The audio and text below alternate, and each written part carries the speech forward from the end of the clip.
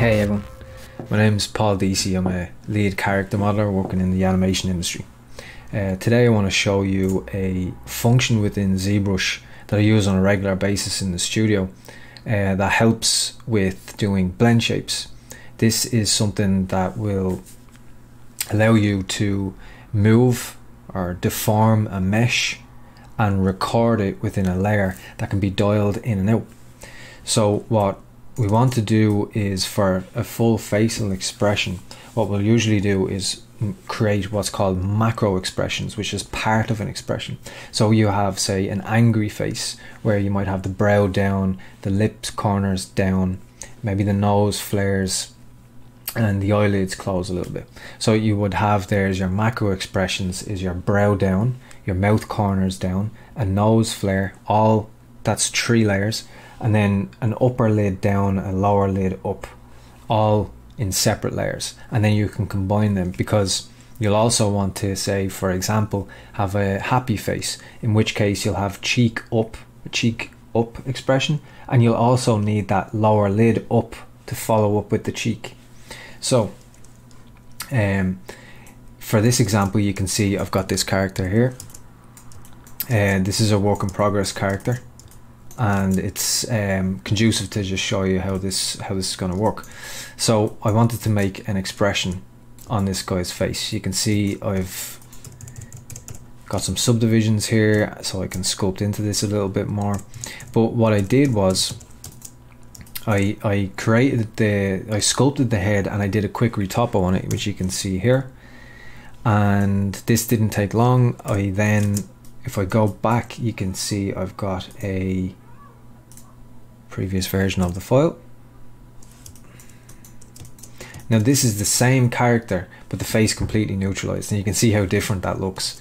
Your facial expression is key to any character. It gives them life. So here you can see his entire face is neutral. Obviously the body is in A pose.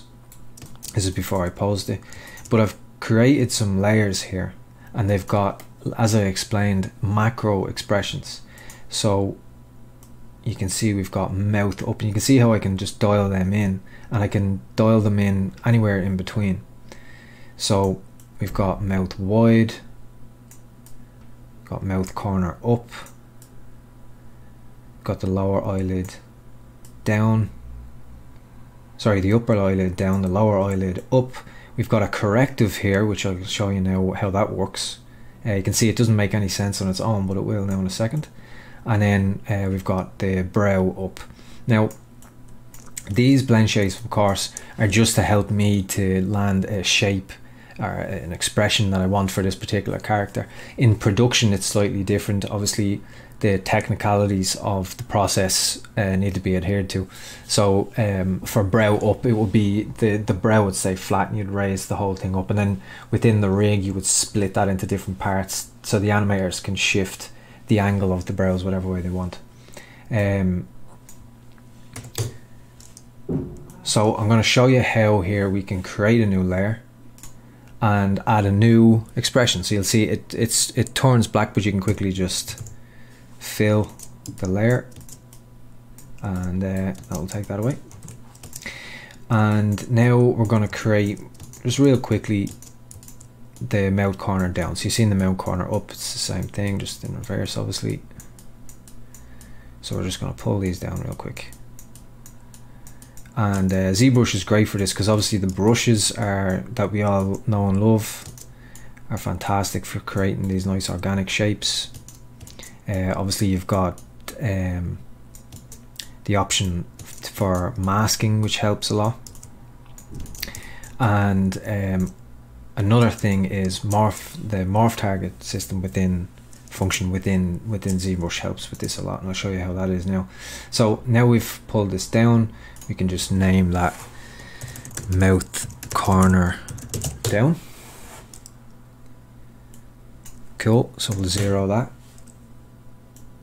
And now let's say you are doing your blend shapes within another software, because you know you've got your pipeline where your rigging and animation and so on is done, so you've done some shapes in that other software, so you can export, assuming that you're using the same mesh, of course, you can export that from that other software.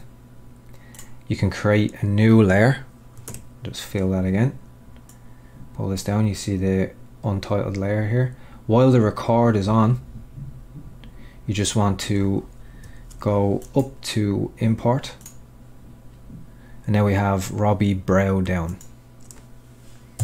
This guy's a bank robber, so his name is Robbie Banks. So here you can see we've got the brow down macro expression. So if I want to say pull this brow down a little bit more, let's dial this out for a second. Now we've got the neutral face again. We can go down to morph target, and I already had one stored there, so it'll look like this when you go down to it. Store the morph target, go back to your layers, dial in your brow down. We can name it brow down real quick. Hit enter, hit record, and now we're going to edit this shape a little bit. So say we want to pull the inside down a little bit more, and you can see as I'm doing this, now I could use a mask, of course, which might help, but using our morph target we can pull stuff down a little bit, and then I can go in, I can mask out around that eye,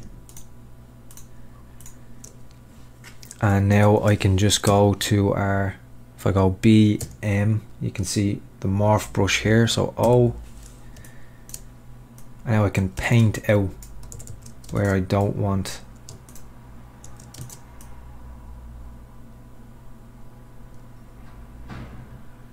this layer to affect, and what that's doing is it's actually painting back in that neutral pose that we stored. So I can close it back into the eyelid a little bit and just smooth this, dial it back, smooth it in, and then again, because I want these things to work together, I can go up, I can dial in our upper eyelid down,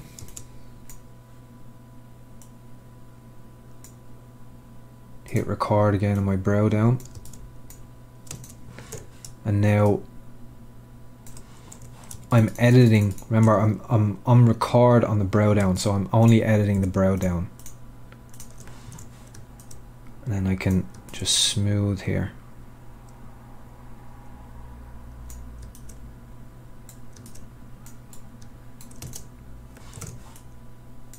Pull this up, make it a little bit straighter. Now we've got the two things kind of working together. So you can see if I dial this out, I've only got that.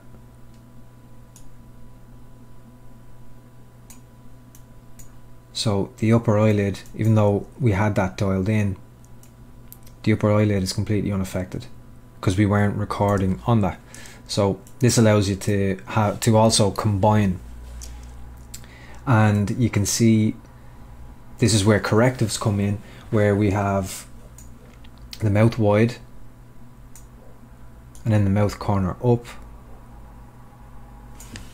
which combine together because again they've been done separately. So when you combine them together, you can see that we're getting a little bit of a problem with a pinch here. So what we do is we create a new layer, and that's going to be our corrective. So we, like I did with the eyelid, I dial in the two layers, and now instead of editing one of them, because I want them to work on their own, I create a new layer which will be the corrective with those two layers dialed in at the same time, and hit record on the corrective layer, the new layer.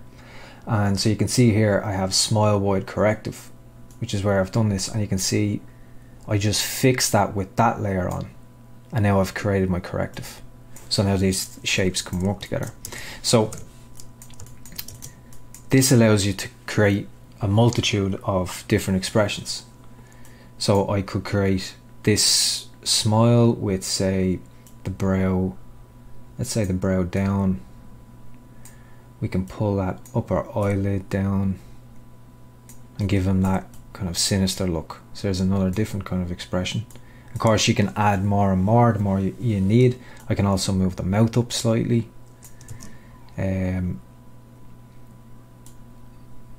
Or you can in fact go into minus if I want to move it down, so that's also handy to remember. I could also pull the mouth in and have something in the middle.